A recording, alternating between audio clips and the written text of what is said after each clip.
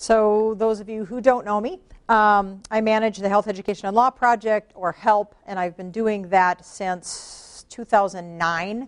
We collaborate with most of the hospitals here in Omaha to provide free legal services to patients, anything that we see as a health-harming legal need, something that is getting in the way either of their ability to get health care or something that is inhibiting their health.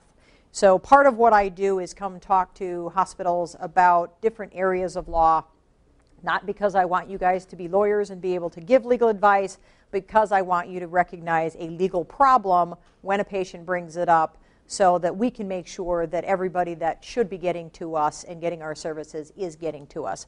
I know that nursing home involuntary discharge is, I always want to call it patient dumping, and I'm not allowed to do that. So I know that it is a hot topic, and I know that it comes up. It comes up in all of the hospitals, not just yours. And so I recently actually attended a webinar that was talking about this issue, and there were new things that came up that even I did not know. And so I offered to come kind of talk about it. As I'm talking, if you have questions about anything that I am talking about, please interrupt me and ask the question. I'll since you're filming, I will reiterate the question, and then I will answer it so that we have that on. But I would prefer it to be interactive if you guys have questions as I'm talking. So any nursing home that takes either Medicaid or Medicare dollars or a combination of both fall under the nursing home reform law, which is a federal law. Nebraska has its own regulations, and so where those two may meet or they may cross paths, the one that is more strict with regard to the nursing facility is the one that is going to come into play. So there are a couple instances where perhaps the federal law is more strict even than Nebraska, and the federal law then overrides what Nebraska actually says. So all of them, as long as they take any sort of Medicaid or Medicare dollars, are going to fall under the nursing home reform law, and it protects residents regardless of where their payment form is. So you don't have to be a Medicaid or Medicare patient to be protected by this law. It affects anybody. So if you're a self-pay and you're in a nursing facility, you still fall under this. There are only 6 reasons that you can be evicted, is the word I'm going to use as a lawyer, that you can be kicked out of or discharged involuntarily from a nursing facility. And this is skilled nursing facility. This is not assisted living. I'll get into assisted living in a little bit. This is a skilled nursing facility. One of them is for non-payment. You're not paying your bill, and that may mean that you suddenly don't Medicaid qualify, and so you don't have money coming in. You're endangering the safety of others. You're endangering others' health. You need a higher level of care than they say they can provide. You're not needing the level of care that they have. In other words, you've gotten better. Or the nursing facility is closing, which I know has happened in a couple of places around the state. In any event, in all of these instances, the resident has a right to appeal that discharge, and I'll get into that in a little bit. So, medical necessity is one of them. If the resident's needs can no longer be met by the nursing facility, the patient can be transferred. So if suddenly something has come up where their needs are higher than, I think we have one in our office now where they're saying they can't meet the needs of the patient, they can be discharged for that reason. It needs to be documented as to why they can't meet that level, and it needs to be substantiated or backed up by that person's physician. If it is something where they immediately cannot meet that person's needs, they don't need to give written notice to the patient in order to transfer them. They do, however, have to have a plan of transfer. They can't just say, get out of our facility because we can no longer meet your needs. So they don't have to give written notice if it's something that they can't meet the needs, but they do have to plan for discharge. And that means sending them to the hospital? That does not mean sending them to the hospital, and I'll get to that in a minute. I know that's one of the plans that they often use.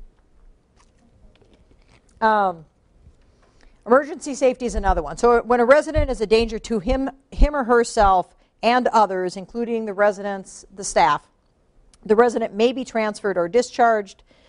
This too has to be documented and substantiated by the physicians, and you don't have to give written notice if you are discharging them for that reason.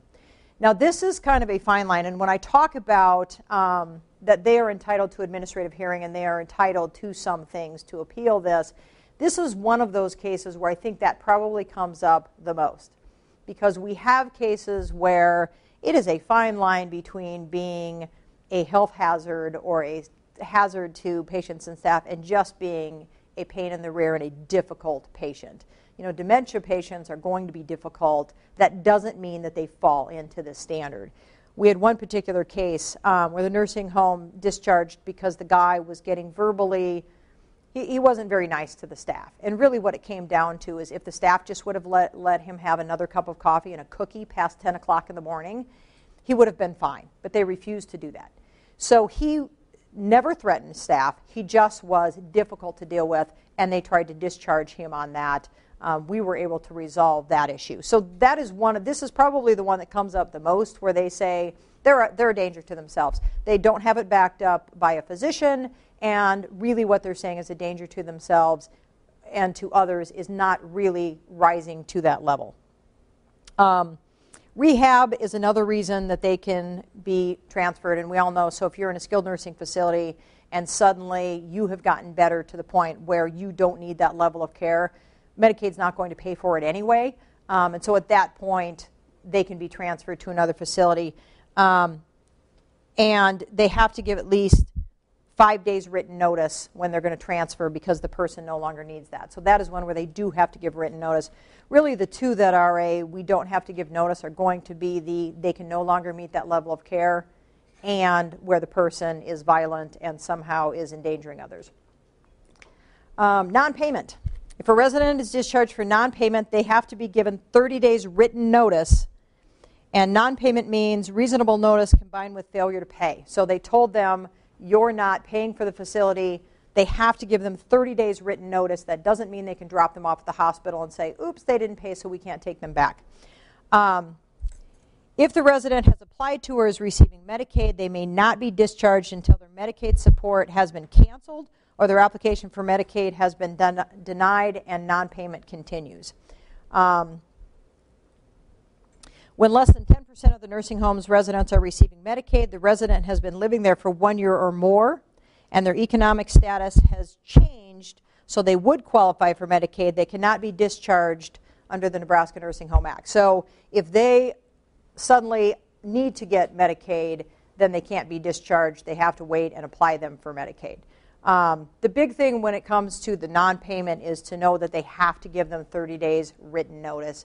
And normally they have to give written notice to the family as well, so not just the patient. So you have a patient who has dementia, they don't understand what's going on in those instances, especially if there's a guardian. They absolutely have to give notice to the guardian if they're going to do something. So what is notice? A message that includes the reason for the discharge. You have to explain why the person is being discharged, the effective date of the discharge, and the location of the transfer of the resident. So I think what we run into a lot with these nursing facilities is they dump them at the hospital, or they say we're discharging you, and they don't have a plan for discharge. They just say you're done. They're required under law to try to find a transition plan and find some place to discharge them rather than just kicking them out on the street. I guess the only argument to that would be in the instance where they no longer require nursing facilities. I suppose in that instance you could argue they could be discharged home or discharged out of the facility if they no longer require any sort of care at all. But that's the only instance I can think of. The language specified by statute, which notifies the resident of their rights to an appeal. So they have to be told they have a right to appeal the discharge. Contact information for the state's long-term care ombudsman. And they can't be retaliated against anybody who's complained against a nursing home. So if you file a complaint, that's not a reason that they can kick you out. But the two things that have to be in the notice is when it's coming in, that you have a right to appeal, so I guess there's three, and the phone number or the contact information for the state's ombudsman. You have to give a copy of it to the resident, and it has to be also given to their legal representative. So if they have a guardian. I'm chuckling because we had one case, the one particular case where they kicked him out because he wasn't being very nice because they wouldn't give him cookies and coffee. We complained, we actually appealed, and then we said that they didn't give him proper notice. So they somehow snuck into the hospital and left a notice on his side table, and then left and said, nope, we've given him notice now, because they snuck and left it on his side table. Interesting thing about that case, they also, he had a guardian, and they didn't give notice to the guardian, and not only did they not give notice to the guardian, but they had the guy sign his own DNR, which is one of the reasons that we were able to settle that case. Okay, so what if the facility says, we're not taking them back? What if they discharge? They have to comply with the transfer discharge. So they've got to look at where else can we discharge them. And I know a lot of things what they're doing is they are discharging them and just putting them at the hospital. How many of you have had to deal with where they've been dropped off and the facility just says we won't take them back? I know Carrie has. How many of you, after talking to us and giving them the information about notice requirements, have gotten the nursing facility to take them back? So that is one of the things, and one of the reasons that I really want you guys to know what the hospital's rights are, as far as, or not the hospital's rights, but really what the nursing facility is required to do. Because sometimes if they call and say, we're not taking them back, and you have this knowledge and say, I know you can't just discharge them, and it's up to the hospital. I know that some hospitals do not want to file complaints with the ombudsman, and some hospitals do. So if you, and I don't know Methodist stance, I know one of my hospitals doesn't want to do that, but depending upon what your in-house counsel wants to do, if you can file a complaint or at least contact the state ombudsman or at least threaten to say you're going to do that, sometimes they will take them back. But you need to know this is an instance where they don't have to give notice, but still give the patient an opportunity to come over to us, especially if it's one of those cases where where the patient allegedly is a harm to himself. If the patient or the patient's family wants them to go back to the facility, then it's something that could be referred to us. We would not be representing the hospital in the dump. We would be representing the patient and file something on the patient's behalf to make the facility take them back. The other problem that we see once they've been involuntarily discharged, especially when they've been left at the hospital, is, as you guys all know, it's then difficult to get another facility to take them because they've kind of been red flagged, thinking, okay, they're difficult, or there's a reason that they got involuntarily discharged. So it's even harder to then get them placed, which is why it's important to get them, A, either put back in the facility, or B, tell the facility it's their obligation to find another facility for them to go to rather than just leaving them at the hospital. So if they were given a 30-day notice 5 days ago and they came to the hospital and then they're ready to go in a couple of days, we still can send them back because they're still in their 30-day notice? Absolutely. They're still within their 30-day notice. And so the nursing facility cannot legally discharge them and just say, here, hospital, they're your problem. They, by law, have to take them back for that 30-day period because they haven't been given that proper notice. Are they responsible to help replace them, or does that then become the responsibility of the resident and or family guardian? They have to do some sort of planning. They can't just, especially in that instance, they have to do some sort of planning to assist with finding a different facility. They can't just say, you're out, and kick them out the door. So they're required to do some sort of discharge planning. If 30 days comes and goes and they're still at their facility, then that's when they can dump them in the hospital because they can't find placement? Well, I mean, they're never allowed to dump them in the hospital. The person still has the right to appeal that to try to get back in. And then it's up to the hospital. So if the person is here, they dump them at 30 days, then it's still their right to go back and have an appeal process. And it's up to the hospital as to what they want to do with regard to this patient that's been left here, because it's not assuming the person doesn't need, I know what I see a lot is the person needs medication management, so they get brought to the ER and the hospital says, we really don't need to do anything. To take them back, and the nursing facilities, it's like hot potato. No, not doing it. And in that instance, it's a matter of what the hospital's policy is going to be with regard to whether they want to contact the state ombudsman or how they want to deal with that. I'm only telling you broadly what the law is, but I know each hospital has a different policy on how they want to handle that. I want to talk a little bit about bed holds, because I know that was something that came up in the webinar that I was on. So bed holds, Nebraska, and I'm sure you guys know the number of days that they will hold a bed for a Medicaid patient who is at the hospital. What I didn't know and what I learned from this webinar is beyond those days, if the patient is in the hospital, is it 8 days that they hold them here? The bed hold, it's 15? So the 15-day bed hold. So say the person is in the hospital for 15 days, Medicaid bed hold is in place, and you are now on day 18. By law, by federal law, which this was one of those instances where I said sometimes the federal law is more stringent than Nebraska law. Nebraska law does not talk about this. Federal law does, and so federal law trumps. They, even beyond that day, have to allow that person to come back the first bed they have open. So if you have somebody that's in the hospital and you're beyond your 15-day bed hold, the facility still has to take them back in their the next bed that they have open. So the next open bed needs to go to that patient. They have to hold it at least for your patient. So they don't have to hold it beyond the 15 days, but the minute they have an opening, that patient should go back. And I don't think a lot of the facilities are doing that, that I'm aware of. I think they just, okay, 15 days are up, we don't have to take them back. So they'll say that we only have 5 Medicaid-approved beds, so maybe they will fill the bed that person was in, and so now they have no Medicaid beds. And that may be the case. If they have a Medicaid bed that opens, and I don't know how often that cycling is, but if they have a bed that opens, they've got to take that patient back.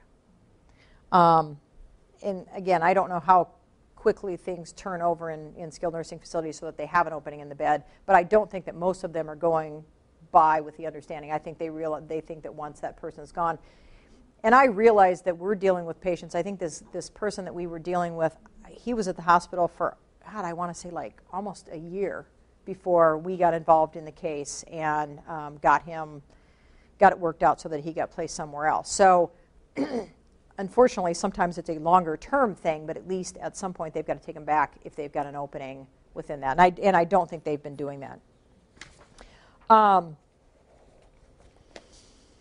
So let me give you some examples of what we have seen of improper justification for discharging a patient. A resident is disruptive, picks fights, or is hard to control.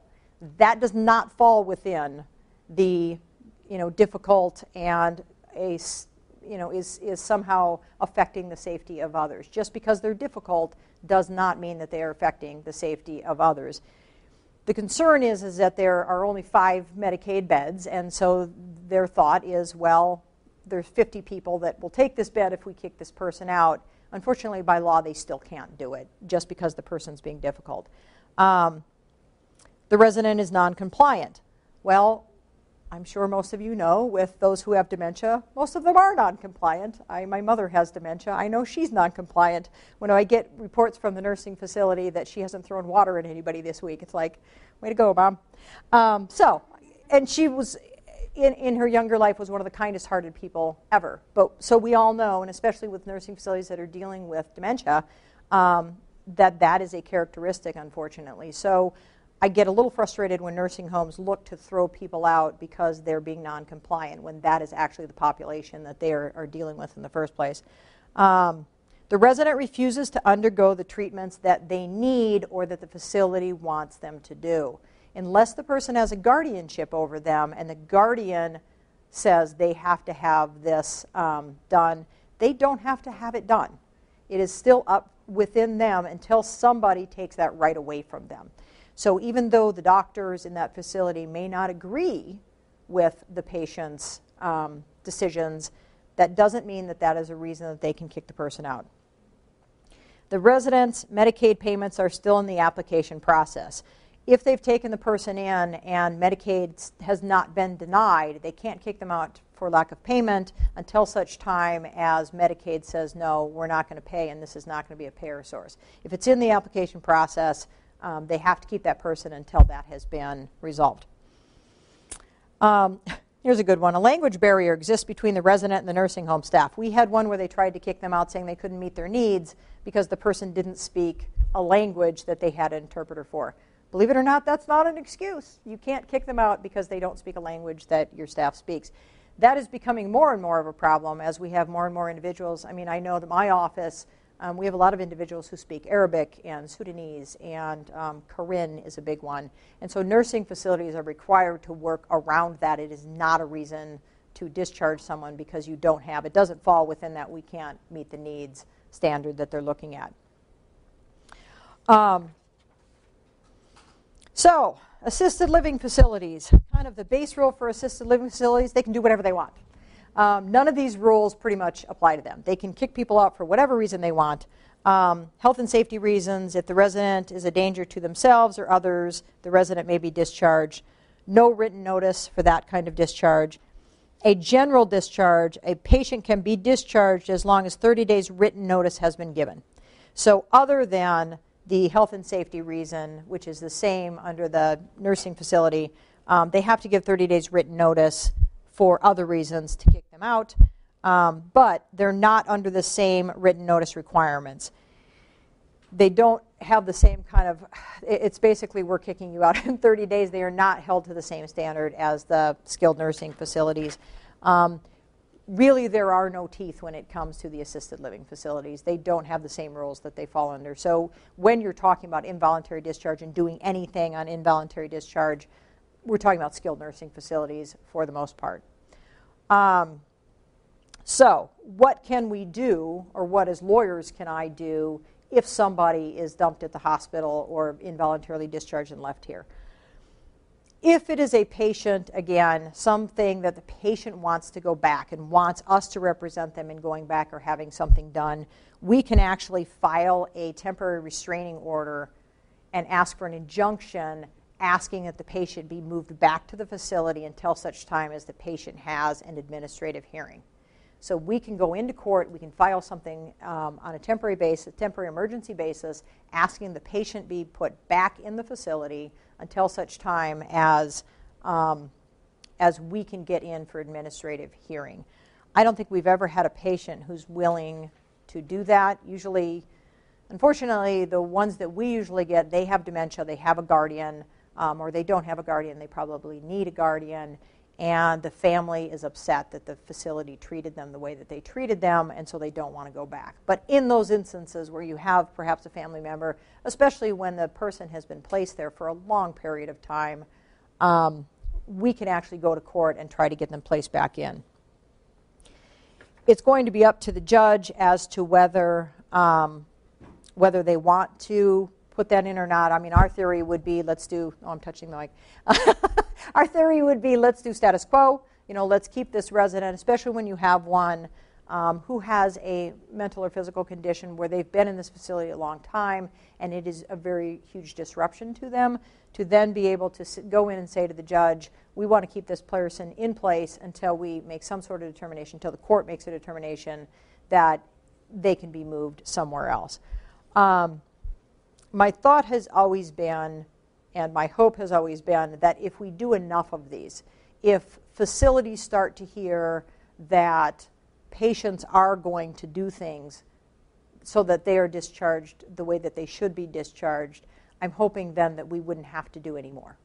I think right now, I see the same thing with the school district where there aren't a lot of attorneys who do education law. And so when you have something that comes up in the school, usually there's not an attorney there that's going to represent. And so I hate to say the schools do what they want to do, but for the most part they go unchallenged in actions that they take. It's the same thing with the nursing homes. They're doing things and they're involuntarily discharging these patients probably not the way that they should be, and they're never being challenged on it as far as from the patient's perspective, and so they keep doing it. So my hope is if it was done enough when the nursing facilities, and I'm sure they talk, where the nursing facilities know, we need to do this the right way, that hopefully they would start doing it the right way and attorneys wouldn't have to get involved. It's always good when I don't have to get involved in things, or where you guys are armed enough where if somebody's been dumped at the hospital, you can say, you need to take this patient back. We're not going to keep them, and hopefully you can get them to take them back that way. That, to me, is the smoothest way to do it. It's the easiest way for the patient. Obviously, it's probably the best for the hospital. The other thing that you can do is file a complaint or contact your local ombudsman. So the state of Nebraska ombudsman, the one appeal that we did file with the gentleman with the cookies, the state ombudsman said they very rarely get anybody that appeals these. So I think he had like 2 in a year. So patients just aren't doing it for lots of reasons. And so filing something with the state ombudsman or contacting the state ombudsman, and again, that's a hospital thing, so it's really up to the hospital whether that's something they want to do, to contact and say this facility is not taking this patient back. The ombudsman can oftentimes get involved and assist the hospital in getting that person placed back. And I know if you file a complaint with DHHS, that they then have to go in and do an investigation to determine whether the nursing facility is doing what they're supposed to be doing. And I think when nursing facilities, when that starts happening, that is another thing that possibly is going to keep them or start them doing things the way that they're supposed to be doing things.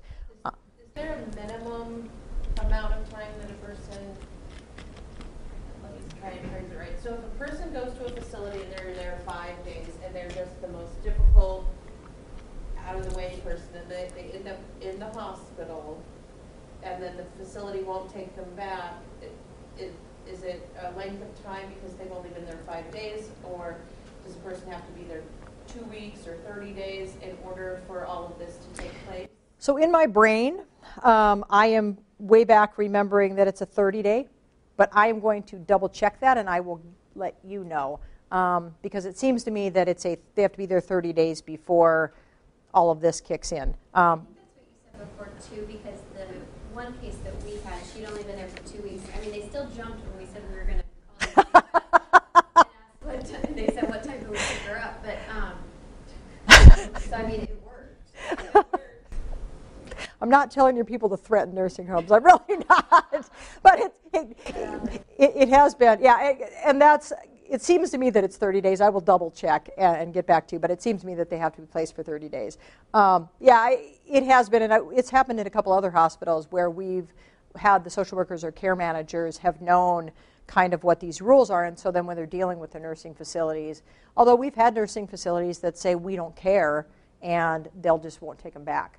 But you are going to get the ones that when they realize that they aren't following the rules correctly, that they are. Most that I know, most nursing facilities don't necessarily have an attorney that they can call and ask. I have offered, I don't know why I keep touching that. I have offered, and if it is ever something that comes up, I have offered to go talk to nursing facilities and give presentations just like this. You know, as legal aid, we give a lot of landlord-tenant information to landlords because we don't want to go to court because landlords aren't evicting people the proper way. They're not going through the way.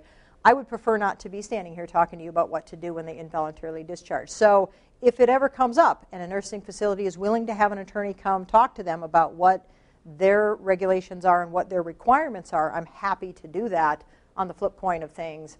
Because hopefully if both sides know the rules, then you don't, well, you're always going to need me, but not for that. So nursing homes, if within the written notice time period described above, the resident cannot file an appeal with the nursing home, or can file an appeal with the nursing home and with the Department of Health and Human Services. So if the person is involuntarily discharged, they have the right to file an appeal with the Department of Health and Human Services and try to get back in the place. Like I said, it'd be a twofold thing. On the one hand, we could go into court and ask for a temporary restraining order, and then they're entitled to a hearing, an administrative hearing, to determine whether they should be discharged or not.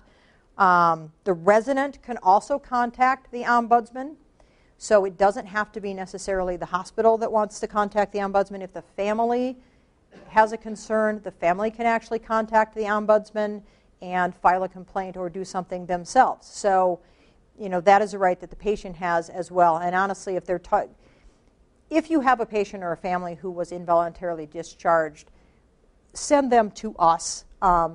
as a referral, because we can then advise them of what their rights are. So even if it's a thing where the hospital says we don't want to file a complaint with DHHS, the patient has the right to do that on their own. And we could advise them of that rather than putting the hospital in the position of having to tell them, well, gee, you can go call. So send them over to us. We can advise them of what their rights are, and they can actually file their own complaint with the ombudsman if they want to.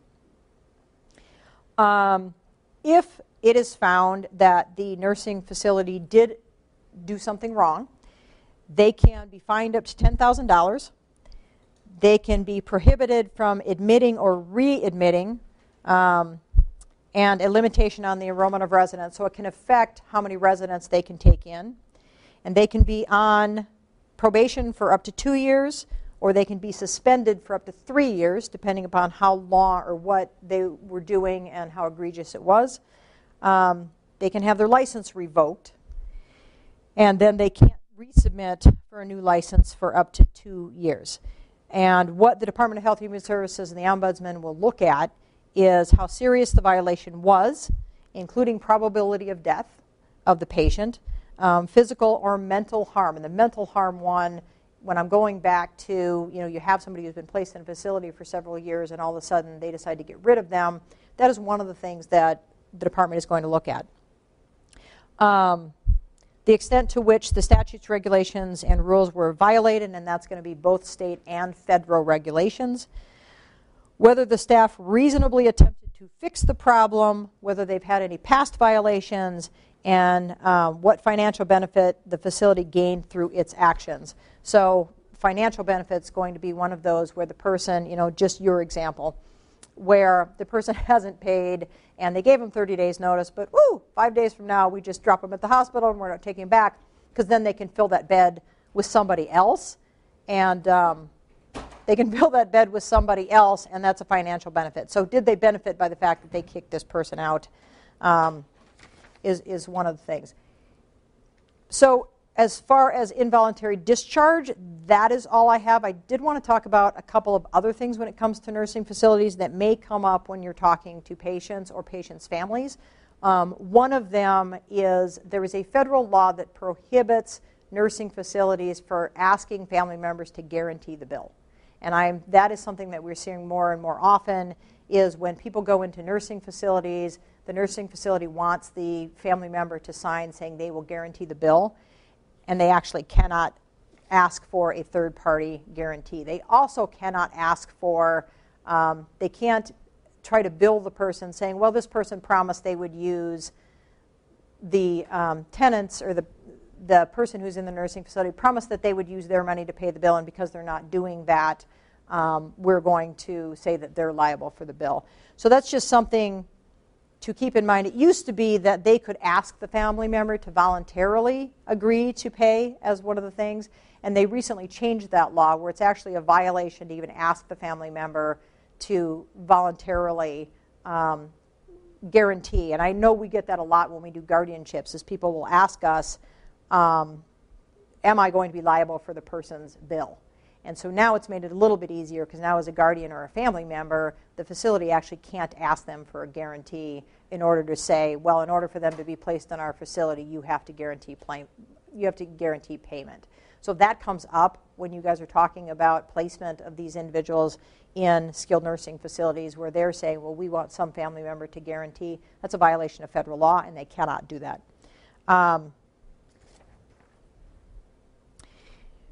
Although I will say that they're not allowed to do it, they still will sue family members if family members do say that they will pay. So important to tell family members, do not guarantee it. It's a violation of federal law, but there have been lawsuits where the facilities, when the person has guaranteed, actually have won under that, saying, well, they said that they would. So that is another issue to deal with when family members are talking about, because I know you guys do a lot of placement in the facilities to begin with. Does that fall under where they ask families to pay like a copay up front, or is that just strictly? So do you mean family member or the patient? The facility is asking. Right. So who are they asking to pay? Are they asking that a family member pay or that the patient pay? Because if it's the family member, then they're asking for payment from the family members and not the actual patient, and that they're not allowed to do. But if they ask the patient? Then the patient, if it's something that's a payment thing, that's a payment. If it's a Medicaid-eligible patient, I would say no. But if it's something where they're asking for something up front, then that's going to be looking at the nursing home contract and what's within that nursing home contract and how their payment's going to come in. But that's a different thing than having the family members pay, which is what I think they try to get family members to do, because then if Medicaid falls out, they figure they're going to go after the family, and it's easier to do that. I think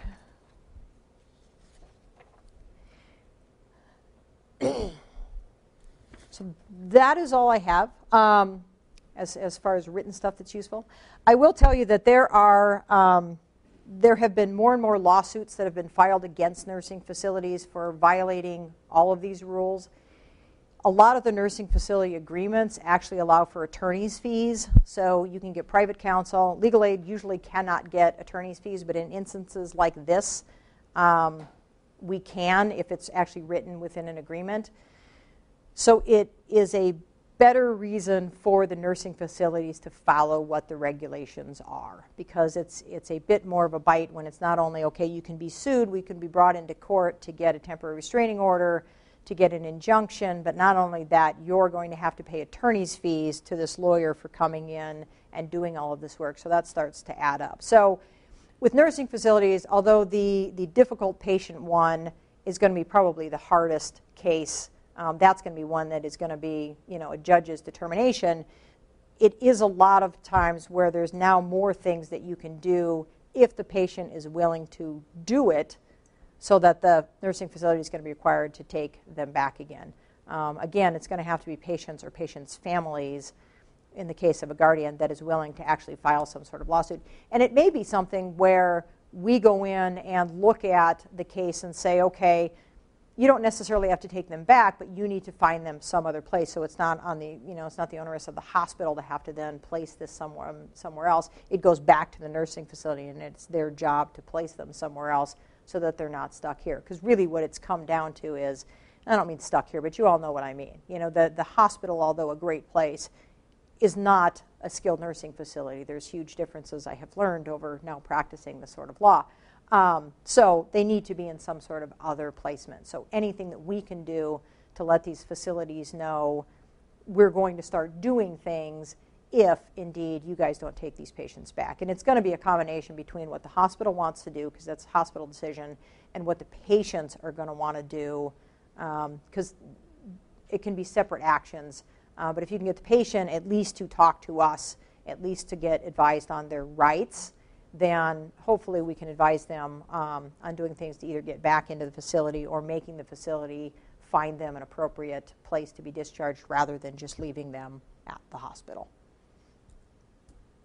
I'm early. I usually don't end early. Do you guys have any other questions? I think this area of law is it's pretty clean cut, except for the difficult patient. I think that is probably where the most litigation is going to happen, assuming that we had patients who were willing to do it. And so it's not one of these where it's really a gray area. Yeah, I think that's the hard part, is that if the facility doesn't want him back, and the patient doesn't want to go back, if we can't get the facility to take him back. Yeah, and that's the problem that we've run into with trying to get these cases. But that is then when it comes down to the hospital decision as opposed to the patient decision. So the patient has the right to file a complaint with the ombudsman, but the hospital also has a right, even if the patient isn't looking to go back, the hospital has to make the determination, okay, well, this nursing facility is not doing what they're supposed to be doing. Is that something where we as a hospital then want to contact the ombudsman and deal with it as a hospital? Like I said, I know one of my facilities doesn't want to do that because they're concerned that these places won't take their patients. They have to. But again, it's up to the hospital on what they want to do. So it really is, every time you get one of these patients, it's going to be a two-way thing. Number one, does the patient want to do something that we can then do? And number two, does the hospital want to do something because this facility? And it may be a situation where you have the same facility who's doing it over and over again, and in that instance, maybe it is worth the hospital's while to do something about it. Maybe it's a new facility, they don't know this, and it may be a call from one of the social workers or one of the in-house counsel to say, hey, you're not following regulations, you have to do this, and see if you can do it that way. But it's frustrating because I know it happens here, it happens at Emmanuel. Any place that has a busy ER gets these patients. I know Emmanuel gets a lot because they have psych, and so they'll try to drop them off there. And I know it's been a very frustrating thing for the hospital. It's been frustrating for me because the patients don't really want to do anything because they're angry at the facility, and so the facility knows that, and so nothing ever happens to them. So. When you speak of involuntary patient discharge, and this has been around skilled facilities, can you talk a little bit about patients that are discharged from here but really don't want to leave, and what, if we have a plan, a place for them to go an accepting facility, what we can do? So that again is kind of a hospital thing. I think I've said before that if the hospital is not the appropriate level of care and you can discharge them, you have a place to discharge them, then the bill starts going to them. And I think I've said before, I think the hospital can threaten to say, look, we can come after you for this. You're going to have those patients who are just, yeah. Well, it's not that, and I don't know what that situation is. I don't know why there are some that just won't leave. But I think that is more of a hospital situation than it is, because it's the hospital's right on what do we want to do with that, because it's clearly not the level of care. You can go after them for the bill and should go after them for the bill because Medicaid's not going to pay it. But they also know they don't have any money, so they don't care. And then it's a matter of, because then you get the complaint filed, right, if you discharge them. And that's why I think that one is particularly a hospital decision on that one I do. I was surprised at how many times that happens. Next time I'm hungry, I'm just going to go get admitted and just not. Yeah, I was surprised to find out how often that happens, where people come to the hospital and they just won't leave. So. When you say they're filing an appeal, who are they appealing to? Department of Health and Human Services. So it's an administrative appeal to begin with. They would file an appeal with the with Department of Health and Human Services. If they get denied at that level, they actually have a right to then file a district court action to appeal that level. But the first one would be with DHHS. And does the ombudsman automatically become involved then at that point? Yeah. Yeah. He or she automatically becomes involved at that point. Because that was what happened with our other case, is we ended up getting the ombudsman involved. And so I have a couple minutes, so I'll tell my story. So we get the ombudsman involved, and we get all of the medical records, because we want to see the medical records and see the reporting of what happened with this particular patient to see whether, because he was discharged on the he is a harm to himself or whatever. So we requested all of their medical records so we could see what was going on, and that was where we saw that on one page he had a guardian, and on the very next page they had let him sign his own DNR. And so I contacted Adverse Counsel. They did have an attorney, and I said, have you seen the medical records? And she said, I was really hoping you hadn't. So at that point, we actually negotiated where they placed this individual in another facility, and we had to replace the guardian because the original guardian had died. And so we assisted in replacing the original guardian. And then they paid for that guardian to go back and forth and visit this person, because the only place they could find for him was Plattsmouth. So it was negotiated, and it turned out well because he wasn't then in this facility anymore. When you get them involved, and that's why with patients, I would say that doesn't necessarily have to be the end-alls where you go back. In this particular instance, we negotiated him getting placed in a different facility where he was happy, and so they got rid of him. But they're the ones who had to find this other facility, which is what should have happened in the first place. And luckily they had an attorney who was able to negotiate with us. But that's what should have happened in the first place, and it was only through this appeal and through the ombudsman getting involved that we were able to negotiate to get him placed somewhere else. So it isn't a thing where they necessarily have to go get placed back.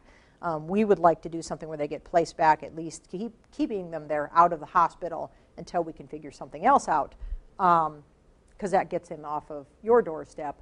But then they don't necessarily, and with families, this is something we would tell them, is it wouldn't end up where we necessarily have to then keep them there. We could negotiate to get them, work at getting them placed somewhere else that maybe they are happy and that the hospital or that the nursing facility would be happy to then have them out, but actually do what they're required to do, which is find them a different placement. Anything else? Okay, I'm done.